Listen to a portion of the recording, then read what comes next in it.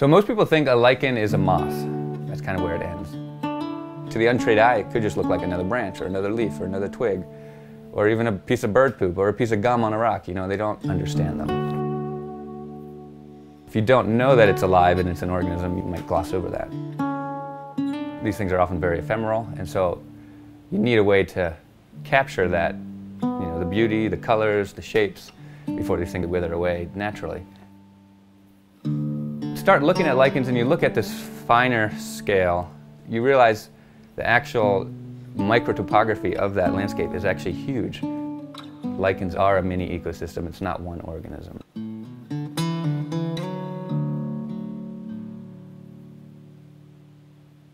My name's Tim Wheeler. I am a lab manager at the University of Montana. But kind of my passion is fungi, specifically lichens. By trade, I'm not a photographer. I consider myself a naturalist. I took a forestry class with the professor and he pointed out these lichens grow on the trees and he was like, hey, we really don't know anything about these things. And that kind of piqued my interest. So I just kind of casually started collecting them. The 10th or 12th lichen that I collected, I didn't recognize it. I thought it was cool and new, so I sent it off and it turned out to be a new species to science. You know, that doesn't happen if you study birds, and I kind of got hooked. Historically, a lichen was considered part algae and part fungi. As we've dug into these things deeper, we're finding that it's more complex than just these two partners. There's other fungi in there, there's other algae, cyanobacteria, other bacteria, all working together, basically in this little mini ecosystem. The fungus produces the structure, right? So think of it as like a little greenhouse, which inside that they're growing algae. The algae are photosynthesizing, the fungus provides water and other nutrients, minerals and stuff like that. The diversity of lichens is huge. We have foliose, which are your big leafy lichens. They have an upper and lower surface. You have these fruticose lichens, and these are your 3D or branching lichens. And then you have the crust lichens, which are kind of crusty, right? If you can just draw a crazy shape in your head, in your mind, that probably exists in the lichen world. That's what I like about lichens. You have these things that are flat and boring. You have these things that are incredibly long-lived and incredibly branching. Any complex 3D structure you can probably imagine, we could probably find an example mimicking that. It is exciting when you find that perfect specimen. It has all the characters.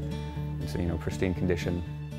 You want to be able to someone to look at it from a human perspective, but you also want to be able to show those smaller details all in one shot, right? And so my photography skills grew out of the need to illustrate these specimens, these species. The collection started because you needed to come back to kind of verify your IDs. Back here I have, I think, just over 16,000 specimens. So that's 17 years of collecting. I have kind of one wall that I've been trying to contain it to. You know, I don't think I'm ever going to stop collecting lichens, so my numbers are only going to go up. You know, it's kind of like a checklist, kind of like birders have a life list. You feel good that you've captured that organism. So once I pull it out, unwrap it, we're taking high magnification photos.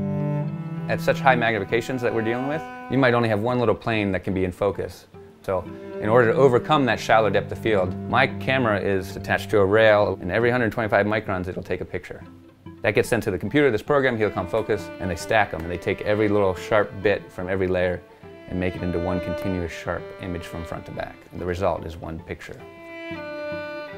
You know, when I first started stacking pictures, I would everything was in sharp, nothing was out of focus. And because I thought that's what was important. But as I got into it more, I kind of shifted more towards the art. A little bit of depth, a little bit out of focus in the background actually makes the rest of that stuff pop a little more.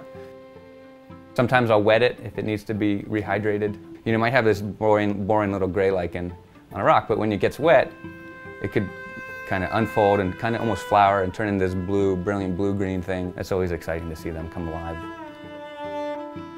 You can almost take the specimen out of its habitat, kind of raise it up to this glorified color, shape, everything can be perfect. I think a lot of scientists, you know, they have a little point-and-shoot camera. For me, that just didn't cut it. You know, I needed to make them, you know, the center of attention. I don't think the general public knows the importance of them. They're notoriously sensitive to air pollution, to changing temperatures. And so if you have a changing climate, what's the first thing that's going to respond are these fungi. You can kind of get a trend of how your climate is changing because these lichens respond so quickly. So I hope my photography aids in the just general awareness of lichens and how cool these things and how important they are. Hey there, this is Luke Groskin, video producer for Science Friday. Thanks for watching. If you like this video, then you'll love our other science documentaries. Be sure to subscribe to our channel, then join our growing community of supporters on Patreon.